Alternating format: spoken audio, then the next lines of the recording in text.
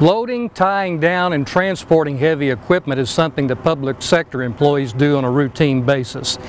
But those are exercises where the employees have to exercise their professional discipline to make sure they do it by the numbers every single time, because the potential for an accident, a serious calamity, is always there.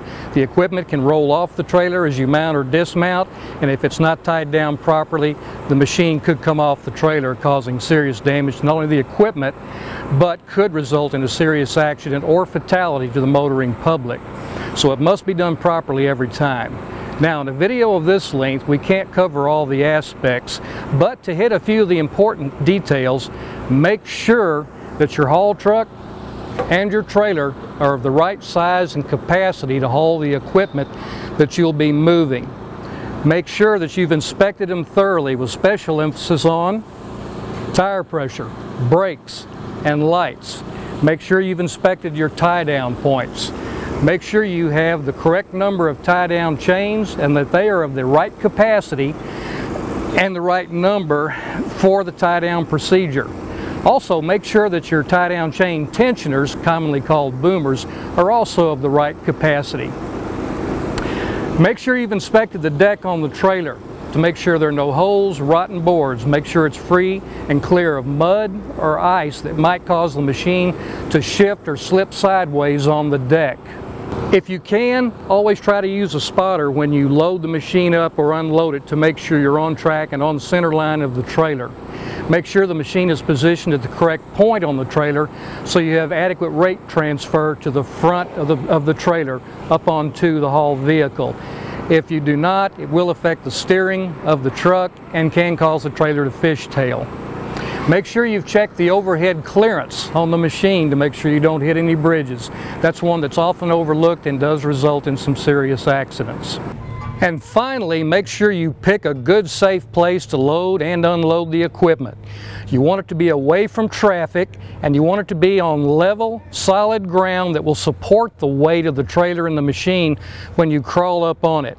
A number of accidents have occurred because they tried to load equipment up on ground that appeared to be solid, but after a rain, it was softened up just enough that the increased weight of the equipment caused the trailer to sink and cause an overturn, or ground that had been frozen had thawed sufficiently to allow it to sink once the weight of the equipment crawled up on the trailer. In this video, we're going to focus on the chaining and tie-down procedure, and we'll go through the steps in order.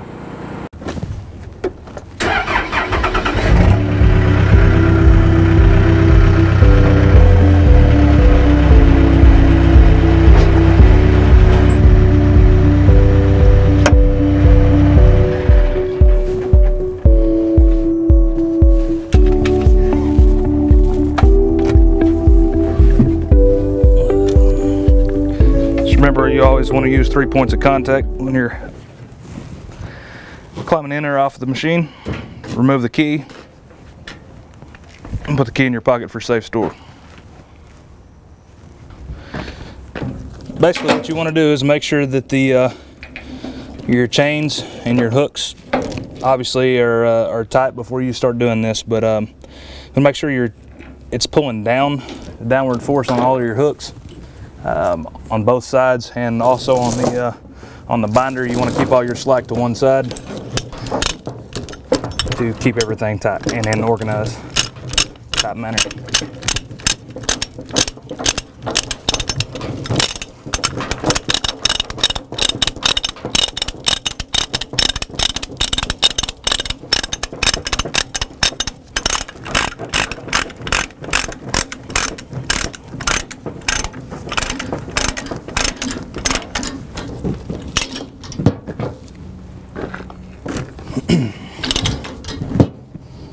Then what you do with your slack, just your access, just wrap it around.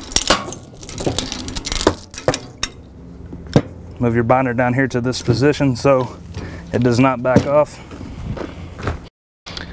Same with your extra on your boom. Make sure you always put one on it. Also on it, make sure your hooks are facing the correct direction, downward pull.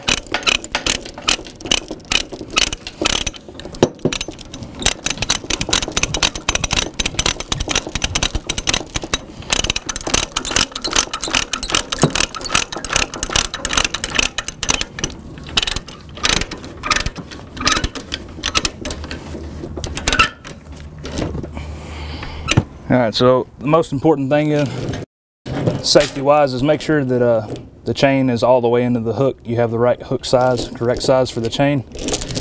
These we're using here are 3/8 chains, so you want to make sure that these are 3/8 on the end. Just when you tighten everything up,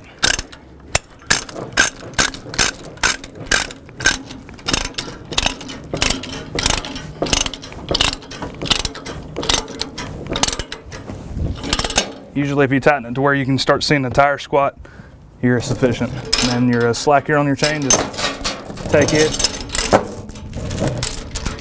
wrap your excess around.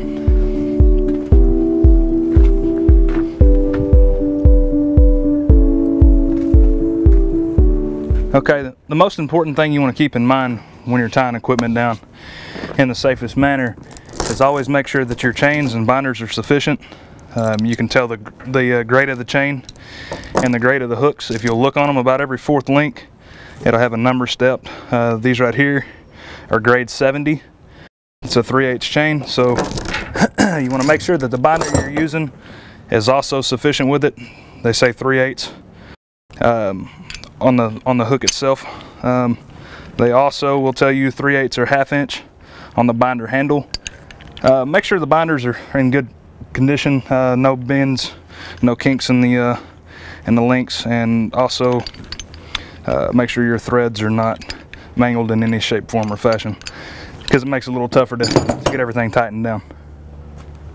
If you're not familiar with load and tie down, this little emblem right here on the back of the machine shows you a load and tie down point, shows you a fixed situation here, which is this. That's what you're going to want to tie down to.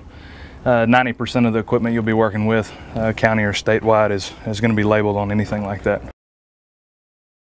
Okay, also, like we stated, on the back of the machine, you're going to have tie down points here on the front.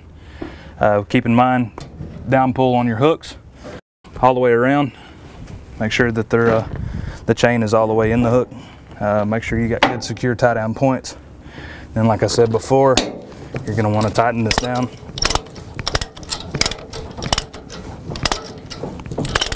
And take your axis,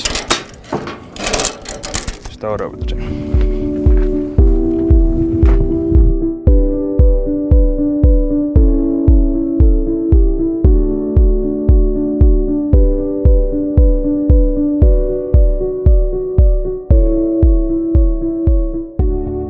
Also, when you're transporting hauling equipment, state and federal laws require you to have any type of attachment or buckets.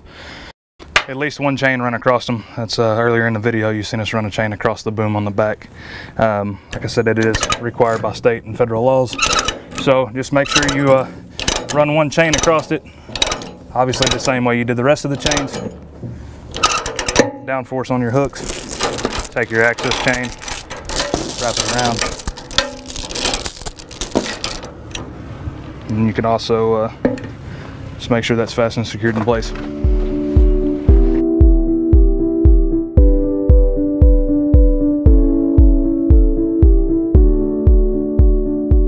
You just want to make sure that the grade of the chain and the working load limit, which is WLL, is what you'll see on your chains or on your paperwork. You just want to make sure that it's equal or greater to the boomer itself on the chain, but you don't want the chain to exceed the boomer's limit capacity. So say you have a grade 70 chain that's 6,600 pound working load limit chain, and you have a boomer that's a grade 80. Obviously it's going to be greater, and that's sufficient, but you don't want a grade 80 chain with a grade 70 boomer. Now, this is too large a topic to cover in a video of this length, but if you would like more information or training, the University of Texas at Arlington LTAP program would be more than happy to help you. Please feel free to call us at the information provided below on the screen.